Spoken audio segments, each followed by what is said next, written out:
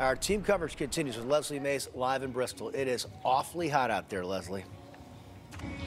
Yes, it is, Kevin. The people who have been coming and going here in Bristol today to watch these little leaguers play baseball, I think they probably deserve an award of their own once this is all said and done, because this heat, it's been downright oppressive, and it has not let up one bit today. Hot.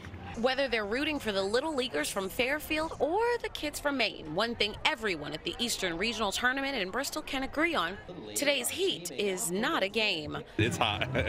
We're going to be sweating. The feels-like temperature just shy of 100 degrees during today's 1 o'clock game.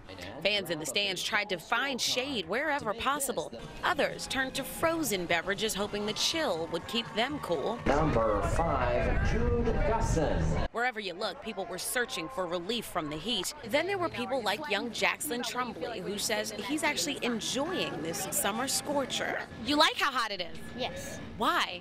Because I like hotness, not coldness. Not at all. While he's having fun, doctors say young people like Jackson, as well as the elderly, are who could be most adversely impacted by the heat. Dr. Stephen Caminiti of Bristol Hospital says parents need to keep an extra eye on their kids on these soaring mercury days. You want to be drinking frequently, taking frequent breaks, and if you're thirsty, stop what you're doing. Make sure you drink at least 8 to 12 ounces of fluid. So keep the cool drinks handy and keep cool so you can stay in the game.